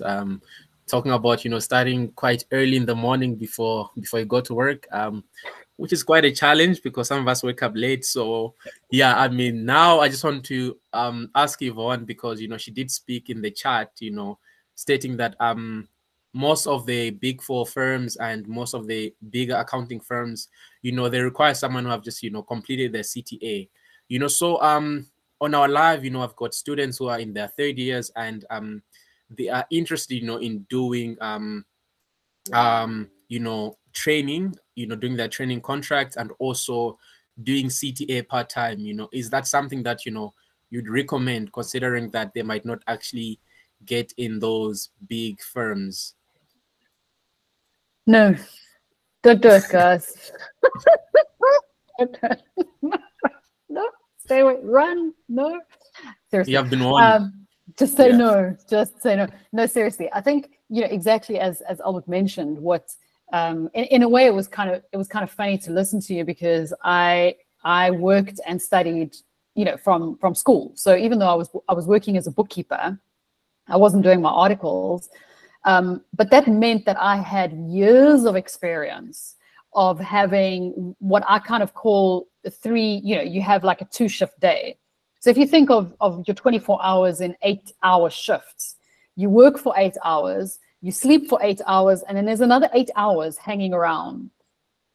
You know, and when you think of it like that, you're like, grief, that's a lot of time, which it isn't. You know, but when you're working and you're studying for years, you get used to the fact that you're working for 8 hours, you're sleeping for 8 hours or probably less, especially as exams get closer. And then you've got this entire other shift that you need to work and study, you know, not work, but you need to study with.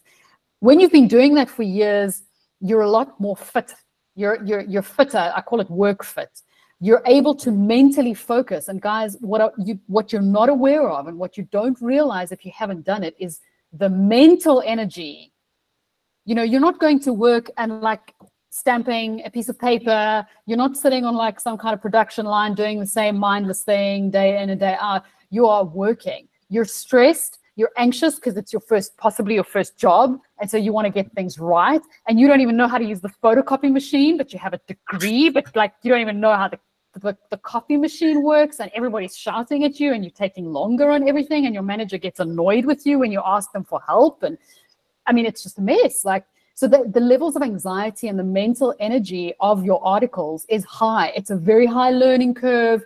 You're expected to work at a high level, and now you're studying as well. And now you're studying, like, you know, at this level at CTA. It is a very bad idea if you're not work fit. I really would recommend, if you need to work, get another job. Get another job that you can just work, you know, without the mental stress of a training contract. Start your training contract after CTA. The pass rates for people who are doing CTA and working at the same time, especially when this is the first time that they're working, is very low.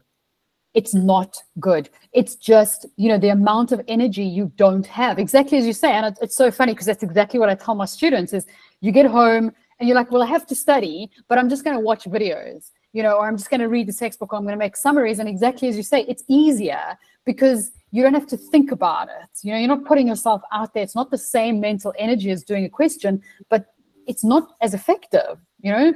So my honest opinion is, if at all you can avoid it, don't start your articles and CTA at the same time. You are setting yourself up for a seriously stressful time.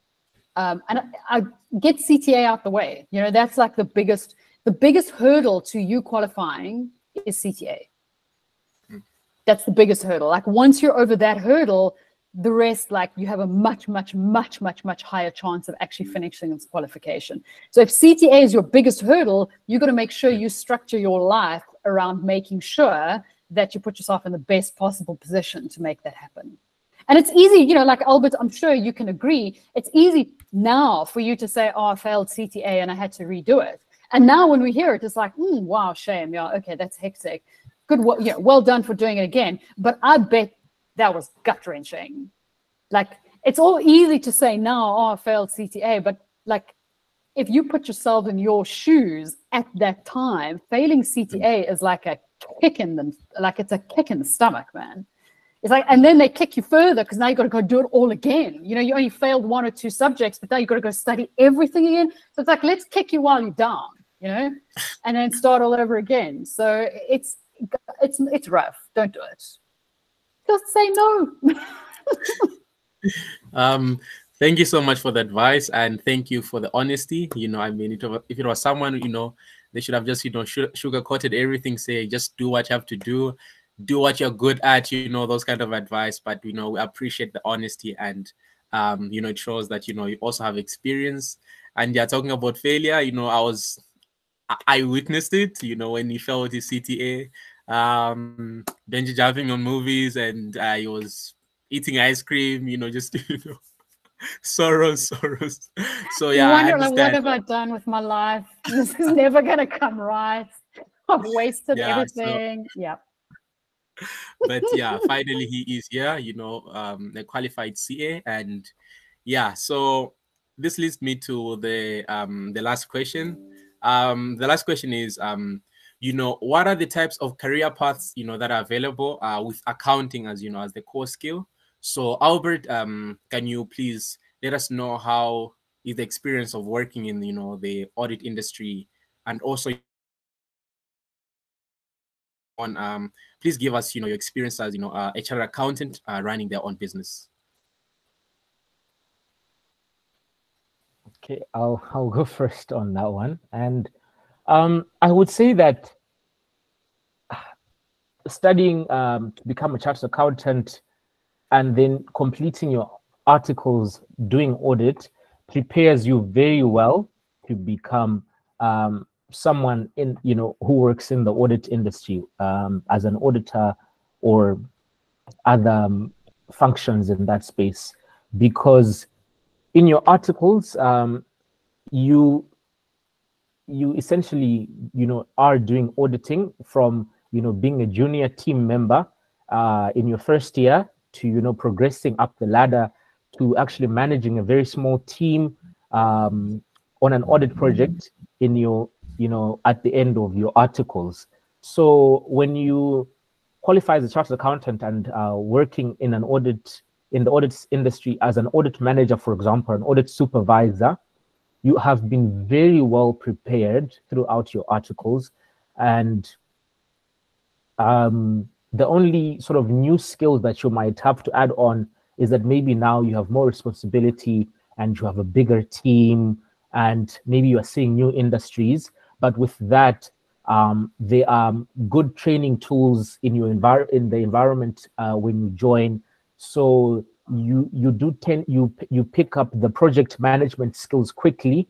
And as I said myself, right now I have a mentor because I'm only starting my professional career as a chartered accountant this year, and I think I need to hone some and develop some project management skills, how to relate better with more junior colleagues. I was, as a trainee, I was a team member waiting on work to get allocated to me, and I would execute that. But now, as moving up the ladder to being an assistant manager, for example, I have to be more proactive, allocate work and decide when things are done, and communicate with the team to make sure that whatever we've decided they are doing is on track. And if they have any issues, we can identify those and solve them quickly. So working in the audit industry is, I would say, is probably not the most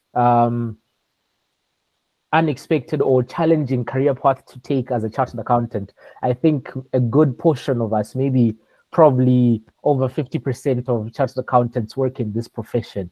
So I think it's a clear, defined industry to work in with, clear ladders of success, like a clear ladder that you can move up, that, you'll become an assistant manager, you'll become a manager, then, you can study further to become an audit partner. So if you really love audit and enjoy working on projects which are short, and you work on a project for like 3 months or a month, and you move on to the next project, work on the next client, and you like dealing with people and working within a team, then it's probably a very good fit for you. So I would say it's I don't know whether it's a safer career path, but it's for us who are risk averse and haven't really explored business. It's sort of an easier career path to transition into. Yeah, thanks. Yeah, thanks. Thank you, Albert, for that. And yeah, to you, Yvonne, your experience, being a business owner and a chartered accountant. So what skills, do you think you have harnessed, being a chartered accountant and running your business? Yeah, the skill of learning that you really don't know stuff, and the fact that the world is very, very broad. So my husband and I co-founded Tibaldi Online Education, which they do online courses for people studying, their CTA and undergrad through UNISA. So we started that in like 2014. We started with USBs, like the USBs with like workbooks and stuff, and then we moved to fully online. So we did that. And we sold out of that business. We bought into a listed company, a group of companies that was subsidiary of a listed company. And so we basically ran the group of education companies, and then we sold out of that before we moved here. And my husband now, right, he's also CA. He runs an e-commerce accounting practice, which focuses on people mainly in the States who have Amazon shops, Shopify, eBay, because their accounting is very different. Like, it is very, very different, it's really not the same. There's some really interesting challenges. So that's what, that's his focus. And obviously my focus is, the study coaching and lecturing. And I think what I've learned is the importance of building non-accounting skills, people skills, networking skills, absolutely crucial. You'll find as you move higher up, professionally, there are most people I know who move into different roles and, get not promoted, but get into other roles is because of networking. I would far rather hire someone that I kind of know, and I've got some experience with, than just looking at your flat CV, because, you sit in front of me and you tell me, oh, I am passionate about my career. Really? Really, really? Like, how do I know that? Like, what proof do you have? So everyone, I'm passionate about accounting. Yeah, but you spend your weekend watching Netflix, not actually studying, and you're always bitching about your studying, and you're always complaining, like, prove it. You know what I mean? Like, prove it. So there's a lot of stuff like that, that if I know who you are and I've worked with you before, I've kind of seen you from a distance, we've engaged, even if it's just on LinkedIn, that we've connected a bit, you're more likely to get roles that way than from sending your CV to a million places. This is how things work, So networking, very, very important. And just the realization that the underlying skills you build are probably more valuable to you in the future than the accounting stuff, the tax stuff, because all of that changes. All of that changes. The accounting standards when I first started studying versus now, very different. Auditing hasn't really changed that much, but the changes in the world are massive. Technology, you're going to be working with stuff that doesn't exist at the moment. Your ability to change, your ability to learn, your ability to deal with people. It's a very exciting world, much bigger than you think. Go and open a company, selling clothes. There's nothing stopping you from creating your own little fashion brand, empire. Your skills being a CA is going to mean that you've got better management skills, better strategy skills, better accounting skills for your finances. Auditing means that you know how to set your business up so people aren't stealing from you and your controls are good. And you've got these kind of thought processes behind you. So don't limit your idea of what an accountant should be to I'm either going to be tax, or I'm going to be financial management, or I'm going to be auditing, or I'm going to be, I'm going to be a financial accountant. The underlying skills, mostly your ability to learn, assimilate information, deal with stress, sadly, and continually learn, absorb information, and use it is incredibly valuable for your future. Thank you so much, Yvonne, for that. You have not only answered the question that I had, but also one of the questions that, I just saw in the chat. Someone was asking about, how do you remain relevant in, in your profession? And yeah, so thank you so much for that. And do you have time to take any questions, or I think... Okay. All right. Maybe let's just take 2 more questions from the chat. If you have questions, please just raise up your hand, then I'll, open the mic for you. Okay. All right. Yes, please unmute yourself. Then Mercy, you can unmute yourself and ask your question. Okay, good afternoon. Thank you very much for a wonderful session. So I'm doing my second year routine ISA, but I'm a foreign national. So I just wanted to ask in terms of securing articles to the extent where you become a certified chartered accountant, because when I did a bit of my research, since I am a self-funding student, which means my chances are that I will continue my studies with UNISA. when you do a postgrad, there are like 3 options where you have to choose like between South Africa, Namibia, and Zimbabwe. And by the way, I'm a Zimbabwean. So can you please maybe highlight to me or explain to me further how that works? Like if you do a SEC accredited degree, can you do the Zimbabwean one? And also because I've been trying to apply for articles and they've been like a stumbling block, and it's because of my nationality that I would love to start my articles as soon as possible. But if it was not because of that, I would have also preferred to start my articles after my CTA. I hope I've articulated myself in a way that you'd be able to respond to me. Thank you.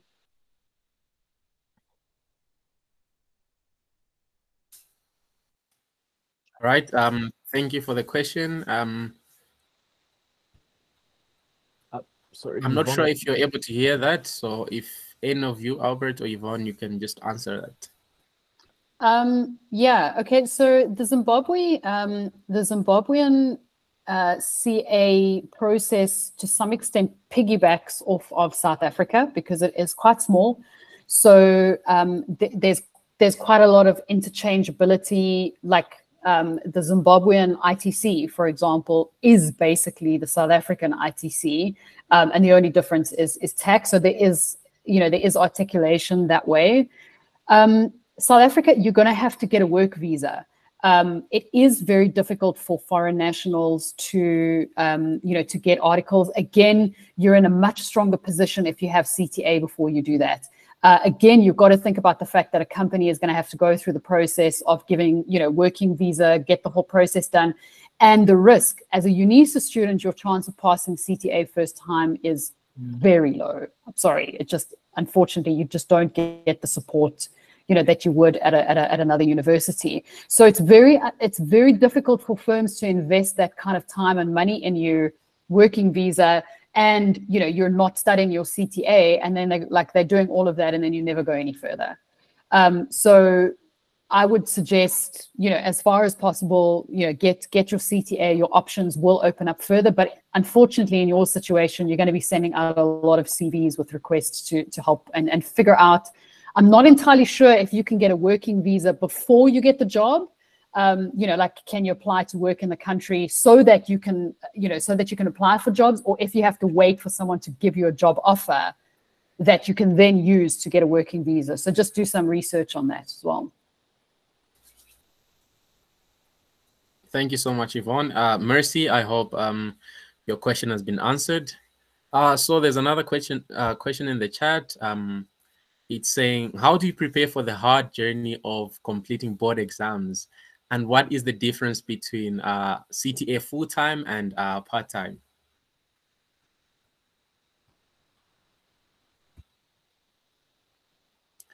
You're on mute, Albert. Yeah, I'll come in on that one. So the first part, I think, is to address the first CTA full-time and part-time. So as Yvonne had already mentioned, when it comes to doing CTA full-time or part-time, it's recommended that you do it full-time because it's very challenging to do CTA while working. And when the second part, which is how do we prepare for the very difficult journey of completing board exams? So as we mentioned at the beginning, there are 2 board exams. The initial test of competence, ITC, which is written just after you have completed CTA.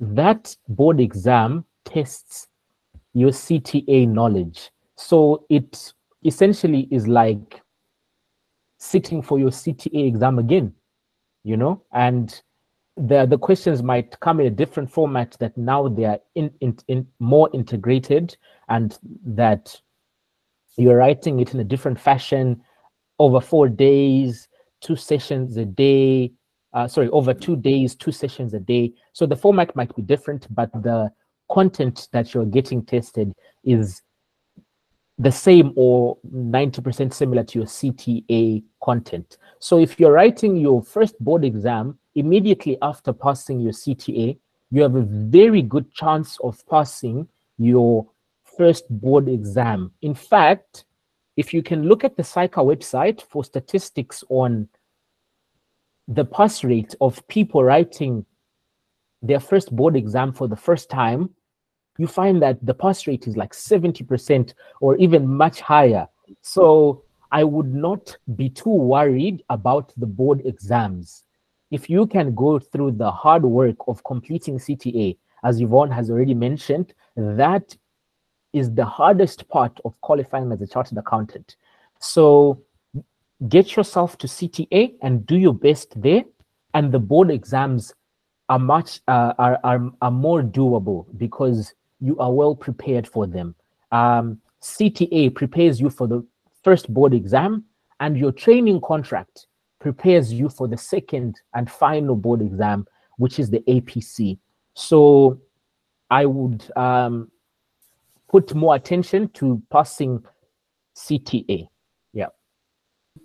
I just want to jump in there. When you say, and I'm not really entirely sure what the focus of the question was, but you asked what's the difference between CTA full-time and part-time. So we've spoken about the fact that it's incredibly difficult to study part-time, but I just want to clarify, if you're asking, is there a difference between the way that your year is structured? Like, can you do, in your degree, you can spread it out a little bit more, like you can take it slower if you're doing it part-time. In CTA, PGDA, you don't get to do it any slower. Your exams are the same, your year is the same, you've got to do it in a year. So you don't get to have any kind of difference if you're a part-time student. You've got to, do the whole thing in a year, pass all the exams at once, and then move on. So it's not as though it's structured any differently for you. UNISA has a 2-year CTA, which is kind of confusing for people. So they kind of go, oh, maybe that's, no. CTA 1 is for people, it's like a bridging thing for people who took too long to do their 3rd year, or they came from other universities, they came from other programs and didn't quite get, the necessary requirements to get into CTA. So they do like 60-70% of CTA in year 1, in CTA 1. And then in CTA 2, you do 100% of CTA. So it's not splitting it up. You know what I mean? Like, because people go, oh, I'll do CTA 1 and 2, and then it'll be easier. No, it won't, because you're doing like 60-70% of it in year 1, and then you're doing everything again in year 2. So it's still just a 1-year CTA program. There's no such thing as a part-time CTA program that allows you to like 2 subjects this year, 2 subjects next year, spread it out. If that's what you're asking, that doesn't exist, which is why we're saying study at full-time, guys. Thank you for clarifying that. And Patricia, you have your hand raised. May you please unmute yourself. Oh, hi. Thank you so much for the program. So I've been working for like 11 years now. It's an accounting practice, but then he's a SAIPA member. He's not a SAICA member. So now he's not also registered as a training, institution. So now I'm a bit reluctant in, I've been working so much, you're getting so much paid. And then I'm a bit reluctant in after, I'm doing my first year of CTA with UNISA.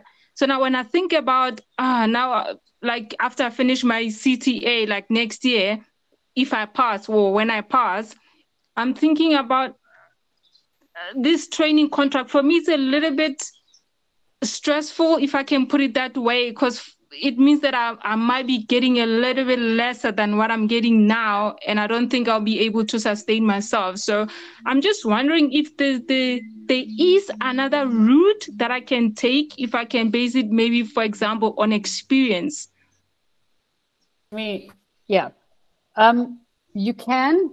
So the fact that you're at a SAIPA office means that I assume that you've got a portfolio of evidence that you did articles through your SAIPA. In other words, you've got some kind of formal portfolio of evidence of the work that you did to qualify as a SAIPA member. I presume you should. No, sorry, I'm not a SAIPA member, but my employer is a SAIPA member. Okay. So what I did last year is I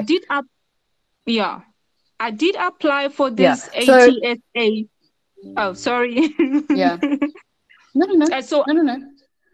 Yeah, so I thought, because I did query this with SAICA, I did apply for this accounting technician, so I am a member of SAPA. So I thought from here, after I finish my CTA, then I'm gonna go to AGSA, and then while I'm with my company, I can go, because we do have like other associates that are CAs, that I can try to get some bit of experience to add on to what I have, and then go and apply for the CASA.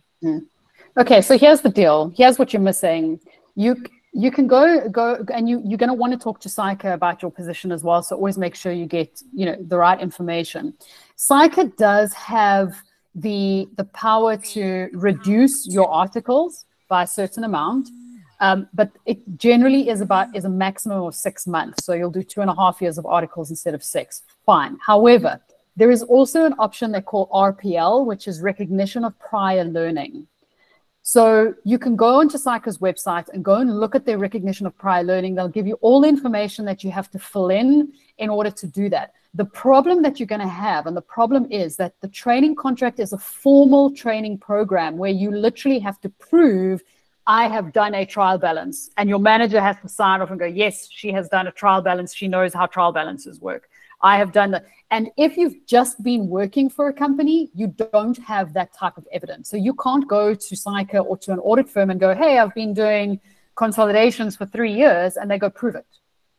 And you go, well, talk to my manager or something. So your biggest problem is going to be proving the competencies that you have. So you're going to want to talk to SAICA about the possibilities of recognition of prior learning, where you have to fill in a whole bunch of information and a whole bunch of stuff, and then they look at that and go, do we believe that she displays the competencies to give her recognition for this, to reduce her articles?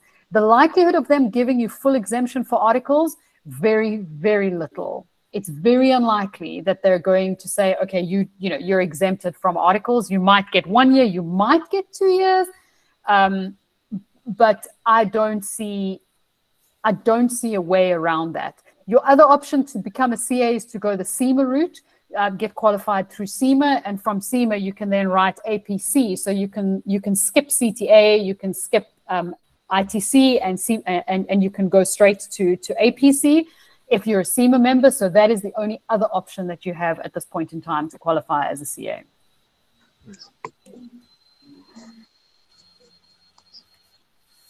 Patricia, I hope your question has been answered. So yeah, I don't see any more questions on the chat, from the chat, and also from the YouTube live stream. So yeah, I think yeah, that was the final question. Yeah, I just want to take this time to okay, is there another question? Anything is, I have been asking to find graduate programs. Are there any? Okay, so someone's asking if there are graduate programs, if there are any. Okay, so we'll take 2 more questions, then yeah, that will be the end of today's session. So Bulelwa, you may unmute yourself. Hello. I'm so sorry. I've been commenting on the comment section, but it's fine. Maybe you can't see it on your side. I was just asking, so I'm doing my diploma in accounting, and I just wanted to ask on how to become a forensic auditor with that. Get yourself a bodyguard. Forensic auditor. Make sure you can afford bodyguards. Work on your self-defense skills. Get yourself. I'm actually not even kidding. I'm not kidding. Forensic audit is dangerous. Like, it is a dangerous position. Okay, like, I mean, we know, like, the CEO of Eskom, like, had. Yeah, they tried to poison him. I mean, this is not a joke. So you want to be very careful about this, because that's very, very serious. But your best option is to qualify as a CA, and then qualify as a registered auditor, and study forensic accounting and forensic auditing after that. So I would say your base qualification, your best base qualification would be a CA. And then build on that, and obviously a CA with audit articles would probably be your best foundation. Thank you. All right. Once again, I would just like to extend my word of thanks to both Albert and Yvonne. You have been amazing, and we thank you for taking the time, and thank you for your insight and also sharing with us your experiences, and also thank you for opening doors and opening our eyes to see some of the things that you can do with being a CA, and also just showing us what entails to be a CA and the career path. We really appreciate your time, and thank you once again for being here on this Saturday afternoon where other people are partying, but we thank you so much. And yeah, I'll just leave it. I'll just ask the participants just to send maybe a message in the chat, just thanking our guests. From my side, Enoch, I just want to thank you for putting this together. I think people need to appreciate that this is something that you did for free. So as much as we're taking our time, you've taken your time to actually set this up and go around and find people who are prepared to do this. So we need more people who are prepared to reach out to other people and give them time and information and insight. So from my side, I appreciate the time you've taken to do this as well. Thank you so much, Yvonne. Thank you so much. Yeah, and also from my side, Enoch, thanks, because I finally met Yvonne, and I was digging for gold on your YouTube channel and your website for years, Yvonne. Years. I'm so glad to hear that. I'm so glad to hear that. All of those interviews are like, it's amazing. I think it's they do a world of good. So I'm so really glad. I'm really glad to hear that. happy to have met you. So thank you for introducing me to Yvonne, Enoch. But yeah, guys, thanks so much for taking your time on a Saturday to be here and for investing in your future. So thank you so much for this. Yeah. All right. Thank you so much, Albert and Yvonne. I have pasted, the links to their businesses, their websites, and also to my website, Enoch Soko Tutoring Services. We offer online and, in-person tutoring for, high school and university students. So you can check out the website. And yeah, in case, you are still considering whether, to do your training, or as Yvonne said, please focus on your CTA. You can join us and be a tutor. You'll be making money on the side, and focusing on your studies. And for the last time, I just want also to thank our partners, Golden Key, and also Abasa, and all the Golden Key chapters and Abasa chapters. Thank you for assisting us with marketing of this event. We thank you for the work that you've put in, and thank you all to the participants for joining us. And yeah, once again, Yvonne and Albert, it has been an honor to interview you, and thank you so much, and have a great weekend. Awesome. Chat again, guys. Ciao. Cheers. Thanks so much. All right, thank you.